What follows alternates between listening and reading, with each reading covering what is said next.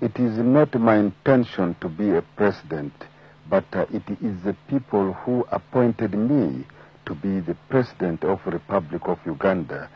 They, same people have requested me to be the life president of Uganda for what I have done for the country, economically, and all development which are now taking place in Uganda, but not my intention.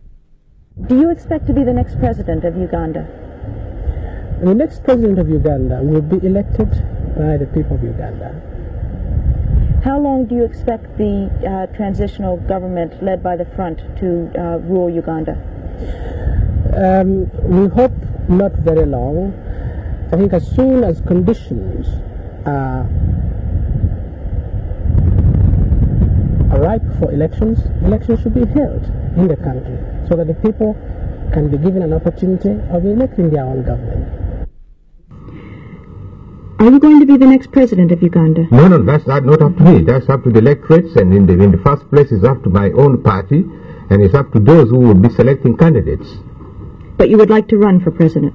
That again is not up to me. That if it is UPC, they will have to select a candidate. If they select me, I will run. If they don't select me, I will support whatever candidate they select. Last question, Mr. President. You've been in power for 27 years. Are you considering running again for president? I think the next elections are slated for 2016. That will be for my party to decide. But you don't rule it out?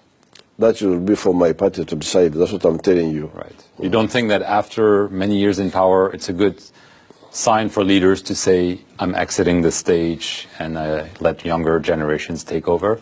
It depends on the assignments, because if that was the approach, I have been active for the last 50 years. It's not only 27 years, 50. But for much of that 50, I was in the resistance.